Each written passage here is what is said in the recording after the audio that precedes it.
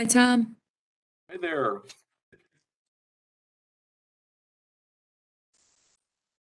This might be we've done some really short meetings. This might be the world shortest. The BZA meetings are usually pretty darn short.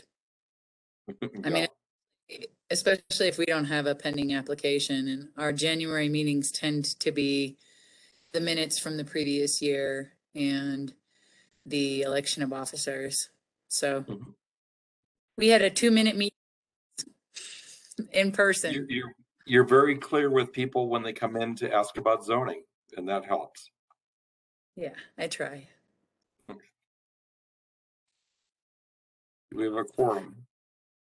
I think that the criteria makes it a lot easier because it's not my decision. Yeah. There's 5 criteria, and they can decide if they meet it. And if I had said, oh, I don't know if that's a good case for a variance, they could say, I don't care what you say, I'm going to do it anyway. So, do you get those? Sometimes, but I mean, we don't get a heck of a lot of variances. I think that the criteria that they established, being that it's weighted criteria and there's 5 of them, I think that clarified things. I was told that it was a variance factory before that we were cranking out the variances prior to the criteria, and that was before I started working for the town in 2013. So you are the hammer. No, I don't think so.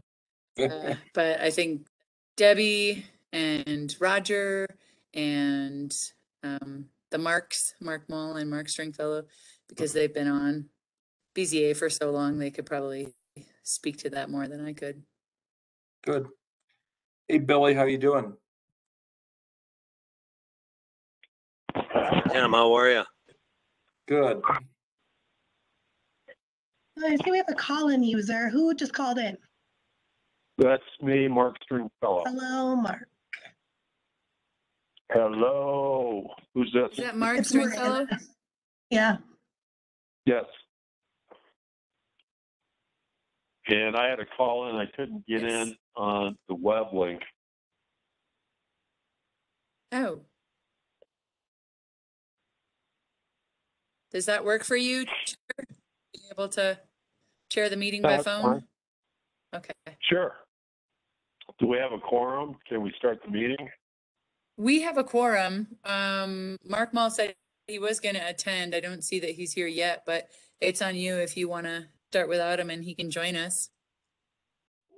Cynthia, let's give him a few minutes. Mark, this is Roger. Can you hear me? Yeah. Yes. Yes. Okay. Got my microphone on then.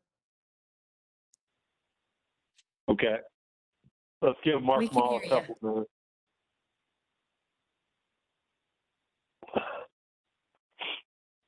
Happy New Year to everyone. New Year. Happy New Year. Yeah, I hope this year isn't as weird as last year. Yeah. Don't jinx it. That's like saying the W word. Yes. It is. Hoping this is the year that we can start seeing people in person again. That would be so cool. It's not starting out, but let's hope. Yeah. I don't know for if Omicron. I would know how to act.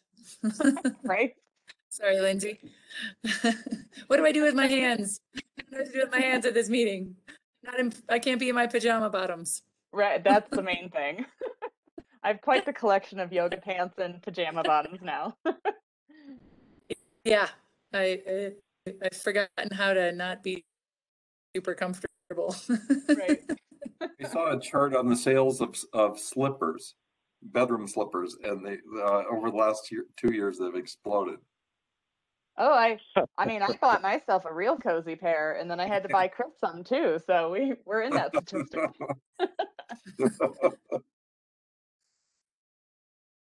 All right. Well, I'm not sure Mark Mull is going to get on. It's 5 after, 6 after. So Okay. let's call the meeting to order. And Cynthia, if you'd like to do a roll call, that'd be excellent. Sure. Nederland Board of Zoning Adjustment meeting is called to order at 7:06 p.m. Roll call. Chair Stringfellow, Here? Member Davenport, Here. Member Giblin, Here. Member Mahowell, Here. Trustee Danforth, Here. and alternate member Cornell. Sure. Please note for the record that member Mall, or actually Vice Chair Mall, is not here yet. May attend, but is not present at this time.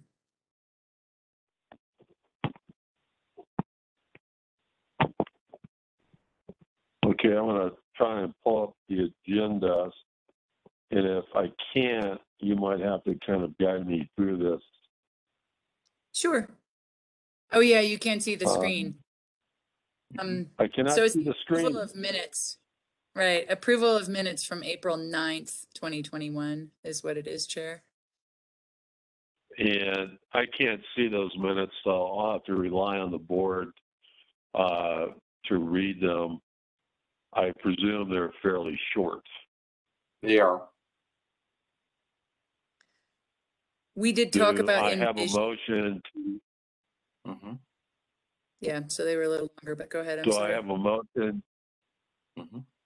Do I have a motion to approve the minutes?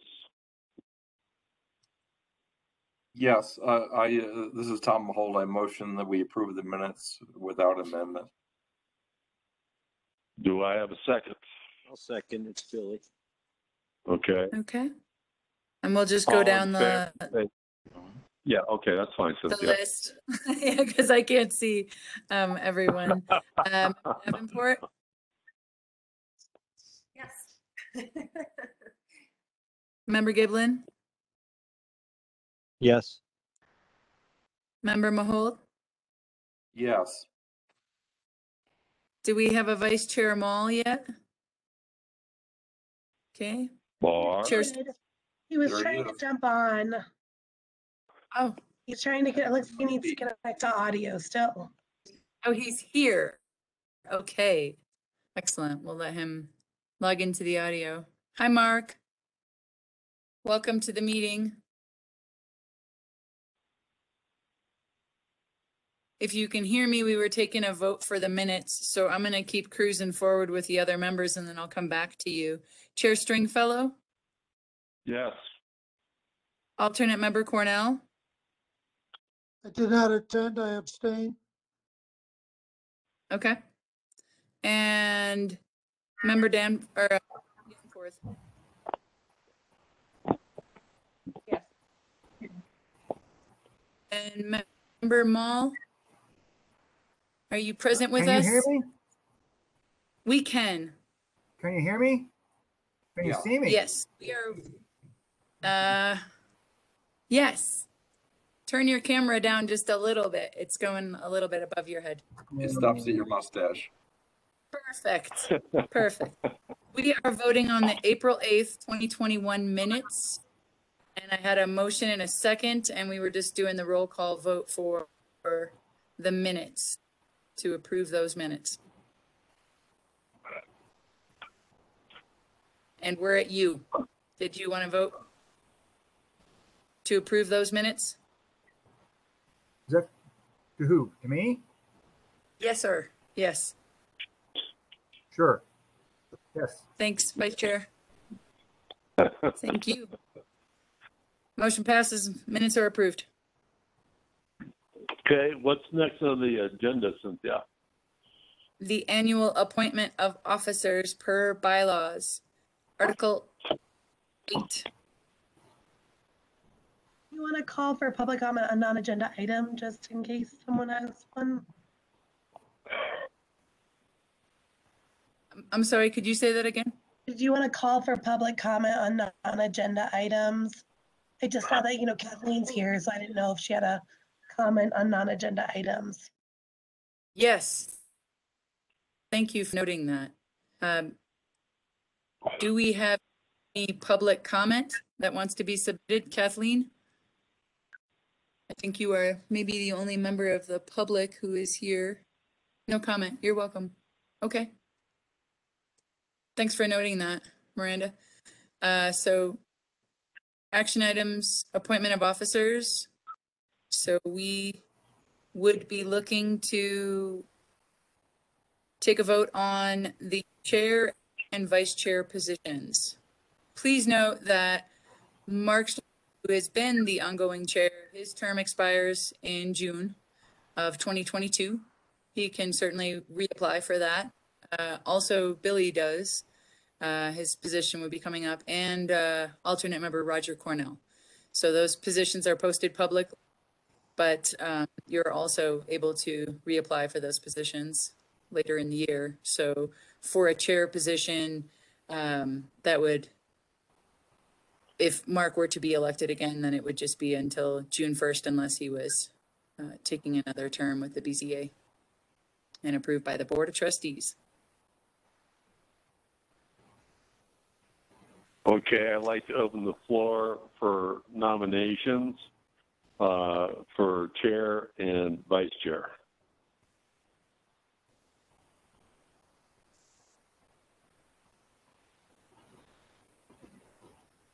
That was Mark Stringfellow. Yes. Yes. Okay, I nominate Mark Stringfellow for chair. Do I have a second? Second. I'll second. Was that Mark Can anyone hear Wall? me? Yeah. Okay. Cynthia would like to call a roll vote. Yes. I will take a vote on that. And we're going to go backwards. Trustee Danforth? Yes. Alternate member Cornell? Yes. Chair Stringfellow? Yes. Chair Mull? Yes. Member Mahold? Yes. Member Giblin? Yes. And member Davenport? Yes. Okay. Motion passes. Mark Stringfellow as chair. And on to Do you. we have a motion? Excuse me, Cynthia? Oh, go ahead. Exactly what you're doing. Oh, do we have a motion for vice chair? Before we do, Mark, are you willing to do it again? I presume you're talking to Mark Ball? I am. Yeah, Mark Mull, you're the only 2026 one on here.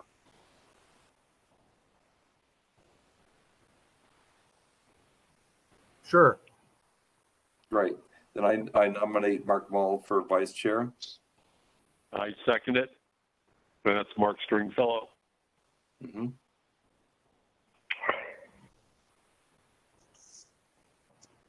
Would you like to make another roll call, Cynthia? Yes. Member Davenport? Yes. Member Giblin?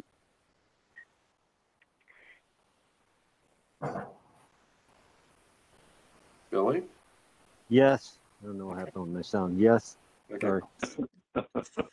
Member Said Mahold? yes. Yes. Vice Chair Mull?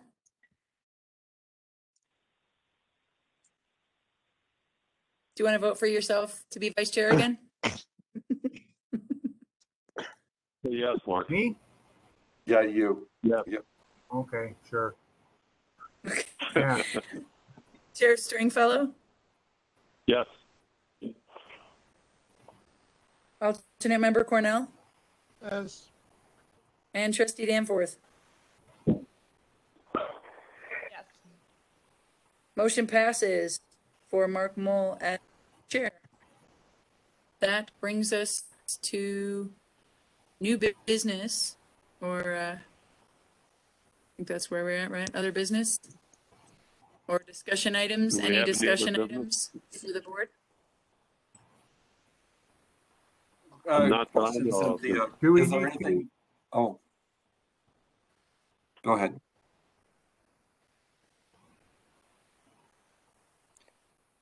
Cynthia, is there Oh, anything we should be can't hear aware me. of that might be coming up? Something we need to keep an eye on over the next, between now and when we meet next? Something that I thought about was we are trying to promote solar in the town. And there is a tier 3 variance for energy reduction. So we've seen that used. I believe the community center used it. This was before my time working for the town when they put on their building. In looking at SolSmart's solar regulations, they want solar and remove obstructions to promote solar. So one of the things that I could see is that the variance process could take some time. And they have a lot of recommendations, and I've been going over a webinar with their best management practices and things like that. And so they would, have to be code changes in order to support solar more. And solar is not defined in our code. It's not in the comprehensive plan. Those are best management practices. So solar definition. Now, something like the community center, that's a really large array up there, and it's very tall. So when you look at things like flat roofs, that's where they could have, they could be more visible, and that they may seem pretty tall. In most cases, solar throughout the town for residences and even businesses is flush mounted. And so it occurred to me to mention it to this board about what you guys think about that, given that there is a possibility for a tier 3 variance. It's just not used very often. And I would say maybe that's relevant for a flat roof or for commercial or for something that would be defined as a moderate or, larger moderate solar system. But is that something that the board thinks is relevant for residential solar when it's flush mounted? There probably are some buildings that are taller than 35 feet in the town. I suspect that has happened over time. Most of those are not. When we do these reviews, they're going through they've built for the building portion. I'm looking at it from a zoning perspective. The main key for me is it below the building height? It also goes through the fire department, and they have specific regulations about 3 feet of access in most cases where they can get at the roof in case they need to, and it's not going to be an issue. So it is going through a lot of review, but I just wanted to mention that to the board and see what they think about it, because it's currently plausible as a tier 3 variance. We don't get a lot of variance requests, and we haven't gotten. I haven't, in the time that I've been working for the town, which I'm cresting into my 9th year here in April, we haven't, I don't think we've had one tier 3 variance. So that could be building height, but it could also be setbacks, that if somebody wanted a ground mount solar, that they could go into the setbacks. There are a few things that could affect this board. And I just wanted to open that up for discussion, not necessarily making a decision now, but just kind of put that in your minds to see what you think about that in terms of the town trying to promote solar. What is the tier 3 variance, just to be clear exactly what you're talking about? There are different types of variances, and there are 3. And the main variances is what you guys are dealing with. So when there's a setback issue, those very specific aspects of yard and bulk requirements, which is section 16-33 in the zoning code. And the tier 3 variance is, it is for energy reduction. So it's a specific variance, it's less expensive, same process, same variance process. That could be, with respect to variances for the process, when someone comes to the board to appeal to you guys on their variance request, it's a lengthy process. So they're coming to you to request a variance from whatever aspect of 1633 that they can't meet, and you're meeting and you're considering that. then at the next meeting, in between, you know, after that initial meeting, you guys make your decision. And then the findings of fact, I draft those up. They go through the attorney to make sure that they're accurate. And then we meet again to approve the minutes of the previous meeting and the findings of fact. And once the findings of fact are approved, then I can mail out a letter to them and say, okay, you can do your variance request. Given that we meet quarterly and we could meet sooner, in the off times of a quarterly meeting, if, you know, and that often happens if someone's coming for a variance, we try to bump them in sooner, but that's still a pretty lengthy process for folks. So I just kind of wanted to throw that out there and see what you think in terms of the town's desire to promote solar. In some cases, some of the requirements to expedite solar just are not feasible for the town. So, you know, they would love to see a one-day review. Not gonna happen. Right. We have a lot of old buildings. So, you know, looking at it on a just a purely administrative level or some information, you know, having the building department consider the weight of solar on old homes that may not be structurally set up for them. I think that is important that Safe Built does review it. But I've been wanting to promote solar for a long time, and, you know, there are some lag times that we have to kind of factor in, and that was one that I had considered.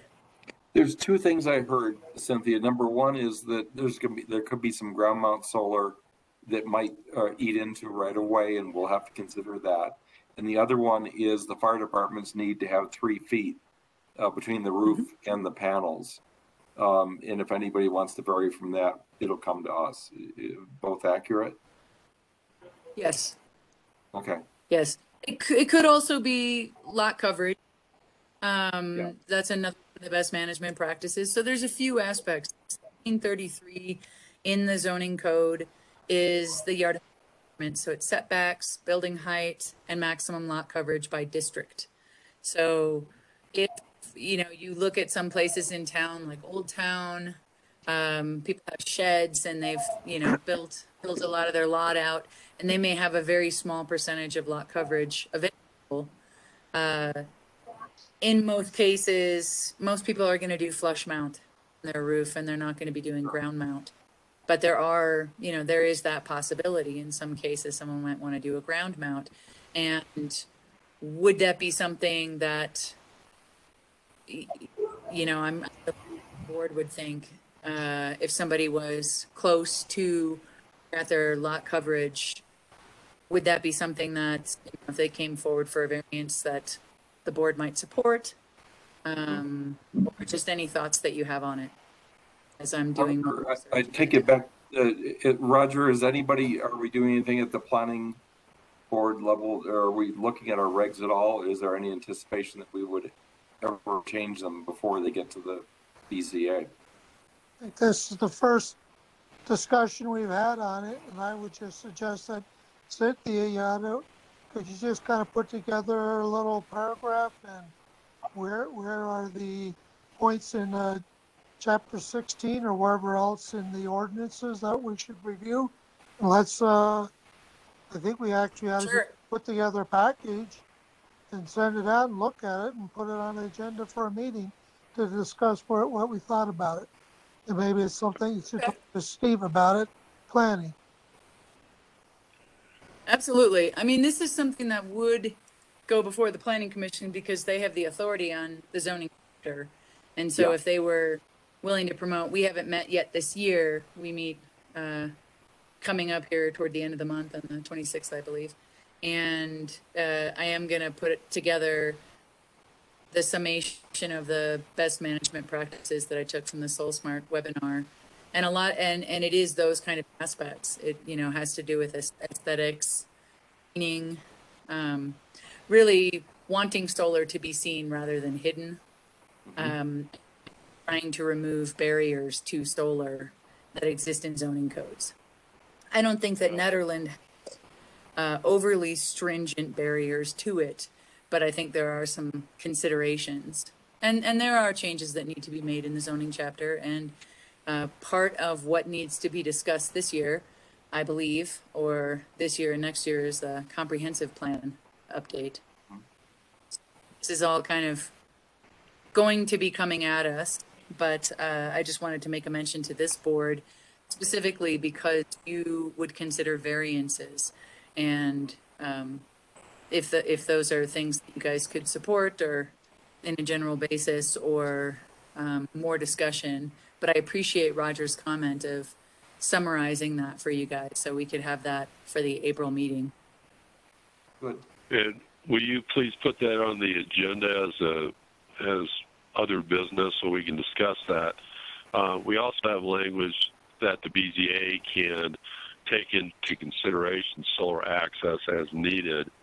But Cynthia, will you let me know when the Planning Commission is, because I want to go to the Planning Commission and kind of help out, because I think it's really important we get as much solar as we can up here, and whatever we need to do, I want the BZA and also the Planning Commission to get on board to facilitate getting more solar up here, whatever that looks like.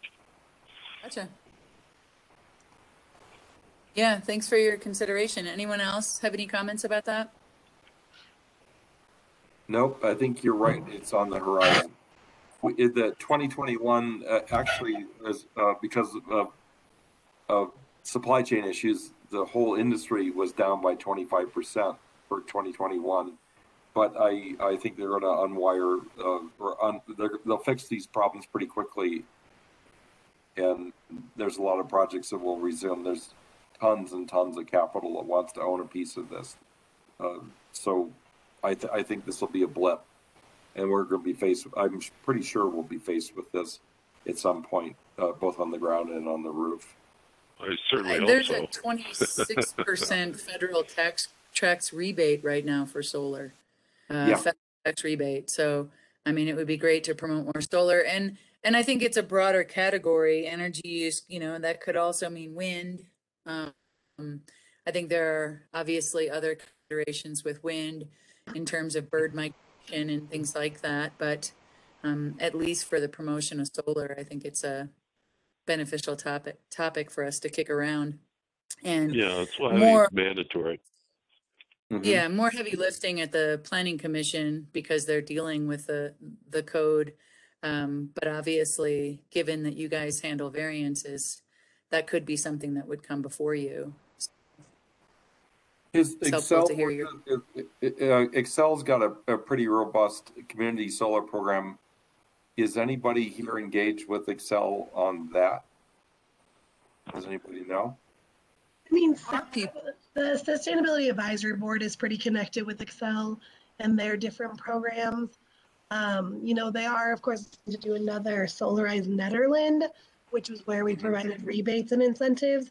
But in 2022, the goal was to do it with more than just the one approved vendor, which would allow people to really kind of diversify and go the direction they want. So Excel didn't really have an opportunity for us to work with them, but SAB has a very close relationship.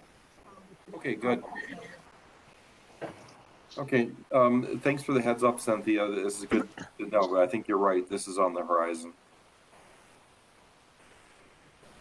Thanks, everyone. Okay, yeah, thank you, Cynthia. That was great. And please let me know when the Planning Commission is so I can attend that. Do we have any other business? We don't have any other business other than the consideration for those terms that would end and the folks who would, if they want to re-up. And I've already mentioned that earlier, so I don't know that we need to spend a lot of time, but certainly reach out to me if you are looking to re-up your term, and I'll send out a form. You would be on your term until June 1st, so you don't have to worry about it right now. But again, that is the position to be open publicly. When does that open up publicly? Miranda, when do you think we would post it? We would post for it, or during the reappointment, in May. So it'll come out the first week of May, allowing people, so we usually do the 21-day application period, and we want to try to bring it before the Board of Trustees at their meeting on June 7th. And so I'd be looking at the first or second week of May to post all vacancies. We could remind you at the April meeting And then next regular meeting after that would be July. So if you apply and get in, then we'll know by July. So Mark Mull, just you and me till 2025, 2026. You guys are running the show. All right, sounds good, Just a friendly everybody. reminder, if you, just super fast, Right. Mark, just a friendly reminder that Board of Trustee election coming up, nomination petitions are out. If you want to run for the board, to get your nomination petitions in by Monday, the 24th. All right, thank you for that update. If there's nothing else, do we have a motion to adjourn? I have a motion to adjourn. Do we have a second? I'll second Was that Vice Chair Mall? Yes. Okay. And who is the second?